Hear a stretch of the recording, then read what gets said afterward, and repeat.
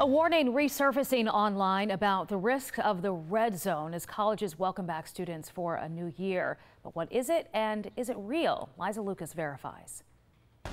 The return to campus means the return of the red zone, the high-risk period when sexual assaults on college campuses seem to spike. Social media echoes warnings, but is the red zone real? Georgia State professor Andrea Curcio explains. Red zone indicates high-risk time. There are two government studies, one by the Department of Justice in 2007, one by the Bureau of Justice in 2014-2015. Both of those studies confirm from August through November is the high-risk time, and particularly for college freshmen. The 2007 study found more than 50% of college sexual assaults happened the first semester, with most assaults occurring between midnight and 6 a.m. The latter study surveyed more than 23,000 students, finding incoming first-year female students were at the highest risk in the first few months of the academic year. Most on-campus assaults happen in college dorms and residence halls. Students are most likely to be assaulted